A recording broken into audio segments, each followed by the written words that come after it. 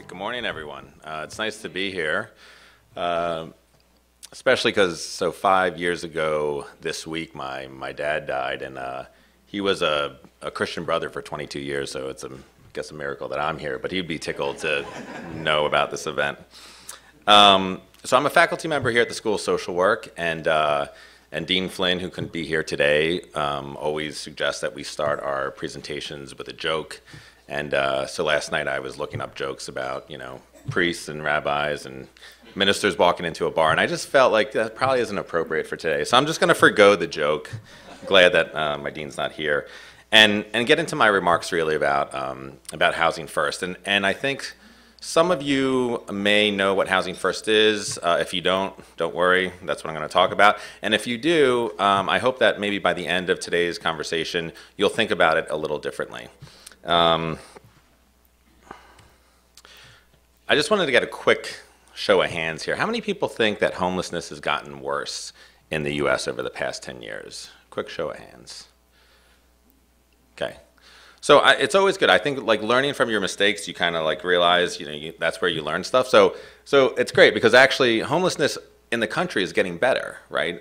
We do this homeless count every year. We do it in LA, and if you look at the point in time count over over the past 10 years, you see actually a pretty good a pretty good slope downward, and so that's good.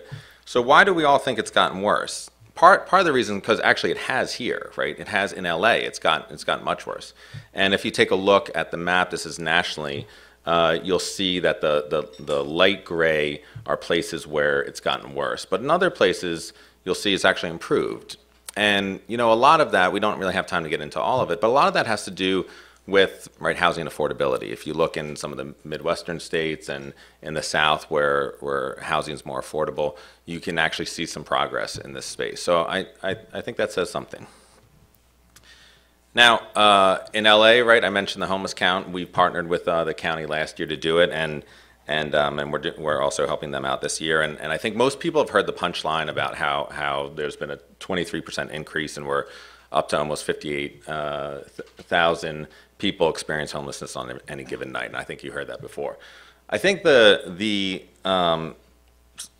stat that gets a little less attention, but I think should probably also be on the front page of a newspaper, but I haven't seen it, is that last year the county actually provided housing to over 14,000 people. So these were 14,000 people who had been homeless for a long time, considered chronically homeless, and they were able to get them in off the streets into an apartment of their own, and to provide them supports. So that's a pretty impressive number, and as you can see, the county's gotten better at it each year. We've increased the capacity, and with the support of different measures, we expect that to continue. So how did we do that? In part, we did that through what I'm going to talk about today, which is Housing First, an approach to service delivery. So why am I talking about Housing First? Well, in part, you heard I ran a Housing First agency. I do research on it, but also because shameless plug for my book. I wrote a book on it. So with my co-authors, Deborah Paget and Samson Barris. And so hopefully it's available in the bookstore, but if not, you can go on Amazon. And so I just want to talk about, what we try to lay out in the book. And we open the book with a set of questions. And the question is about kind of social policy, and it asks like some rhetorical questions about how often, successful evidence-based interventions are rooted fundamentally in human rights. How often do you see social policy change attributed to actual research findings? How often do effective social programs get the endorsement of the left and the right political leaning leaders? And how often do you see social policies develop in the US and then adopted in other socially progressive countries like Canada, Australia, and Europe? So as much as we like to think this happens all the time, this is a pretty rare occasion, and Housing First is one of those rare occasions. And so it's definitely worth thinking about that as a model for how we address other issues. But what I think to understand Housing First, you really need to understand what it was in response to, right? And so in the early 80s, when sort of the modern day homelessness first became an issue, we developed a response to it, and it wasn't necessarily a thought out response, but it's something that in hindsight there's a logic to it, and I wanted to kind of share that with you real quick. And that's basically what we call the staircase approach or the treatment first approach now in contrast to the housing first approach. But basically, you know, the idea was as people were, we would see them on the streets, we'd do outreach, we got outreach teams together, and then we'd offer them things like shelter, or maybe you need to go to hospital, or you want to go to drug treatment. And if people were, you know, accepting of that, then they might go into a kind of a housing program where they could learn to live independently. And then eventually we would help them sort of get back on their feet and into independent housing. And there was a logic to this, right? I mean, I think it's intuitive in some ways, but there was a logic that basically said, look, we'll help you in this system as long as, you know, you can demonstrate to us a few things, you know, kind of that you're worthy of these services and housing. You know, people would have to listen to the advice of social workers like myself and agree with what I'm saying. They'd have to get some clean and sober time. They'd have to become psychiatric stable. So again, I think you can see the where this comes from, and a lot of it was sort of helping people become housing ready is what they often talked about. The problem with this approach is that homelessness is getting better or it got worse. In part because, you know, people either really didn't want to like listen to what others had to say. They wanted to live their own lives the way they wanted. In part because you're asking people who have chronic conditions to fix those conditions before you're really going to help them get what they want. And so what we have is this legacy of an institutional circuit where people would just enter shelters, get into programs, drop out, get kicked out, whatever it was, end up back on the streets and jails, other places. And so things got worse. I think with that background, you can then understand housing first a little bit better. Because basically it was the idea of, so why do we have to do that? Couldn't we help people sort of move in and get in off the streets, kind of stabilize in an apartment, in a home, and then provide them supports? So why do we have to make supports contingent on them proving something to us, right? Why can't we just support them in their lives and their goals? And, you know, ultimately I think that these are different models. One sounds a lot like it's about housing, the other is about treatment. But I think a lot of the difference really is that, you know, housing first came from sort of a person-centered approach, where it's not me as an expert, as a clinician telling you what to do, but it's me there to walk beside you and to help you figure out how to advance the kind of goals that you want. And so I think that's a really important distinction. I could talk a bit about sort of the research around this, but it seems like for today I kind of want to get to a conversation more than anything else. But needless to say that research over the past decade has proven over and over again that this is a pretty effective model, getting people in off the streets. It saves money, and you can see all around here they talk about permanent supportive housing and why we should be doing it. So I don't really have to belabor that point. And actually, I'm going to skip through. Well, no. Let me just make one other point. I think, look, the systems that are in place have a lot to do with how we, as clinicians or people, treat the clients who are being served by that, right? And some of the research we found that when Housing First was done right, it really freed people up to allow them to really work on actually the things they wanted to.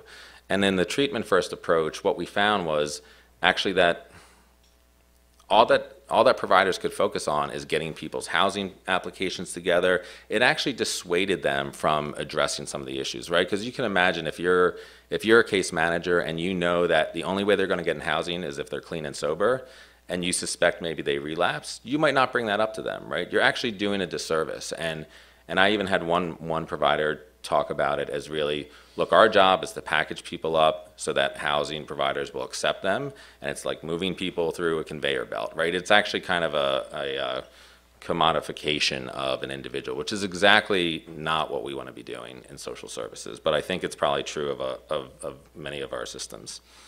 I think what I wanted to kind of end with and sort of bring the conversation back to what we can talk about today is, I don't think I need to explain Maslow's hierarchy of need. It's been around for 50 years. It's a very well-known theory about how, you need the basics before you can move on and self-actualize. And over the years, many people, including myself, have used Maslow as a way to explain and justify housing first. And I think it makes a lot of sense, right? This idea that you need sort of the safety and control of an apartment before you can move on and tackle these other things. The only thing I'll say about that is I actually, in some ways, think that does a disservice to the service delivery a little bit. Speaking as a parent of three, and my youngest is now 8 months, we are sort of inherently social beings that rely, on our survival for people around us. And I think the risk of overemphasizing this is that we miss that how important it is to be connected to others. And I think when someone's homeless, the dehumanization that happens, right? You're forced to kind of cut off some empathy from yourself and look past people, right? Because how could you stop all the time, all day long with 60,000 people on the streets? And so it's a disservice to them, it's a disservice to ourselves. So I think, I guess the idea of when we move people into housing, we hope that life gets better. And I think for a lot of people it does, but this need to be connected to their community is something we know through research, and I think providers will tell you, we don't necessarily do a good job. And that's not something I don't think service providers can do, right? The formal supports really cannot replace the need for those informal supports and those connections. No, we're just, as social workers, we're not around enough. You don't spend enough time with people. You can develop those relationships, but it's going to take the community. It's going to take neighbors. It's going to take communities that you build and having people feel a part of it. And I think so. The question in my mind is how can all of you play a role? Right. Remember, we have 14,000 people last year alone that moved in off the streets and into housing. A lot of them are alone and isolated. And as much as we reach out, we can't get to all of them. And so, there's a lot of goodwill right now, and clearly people are passing measures to make a difference. But how can we make a difference actually connecting to one another? And so I think that's my question for you all, right? And so, clearly as a social worker, I can reach out, and someone might say, they want a community again. They want to explore their religion, which is not something. Actually, as social workers, we're quite bad at kind of engaging in those conversations around spirituality, which is something we need to work on. But for those people who do, what do we do as providers, and how can we connect with you all to really transform things in a different way? So I think that's my question for you all, and I think were you going to have us discuss that, or? Yeah. Okay. Well, thank you for listening.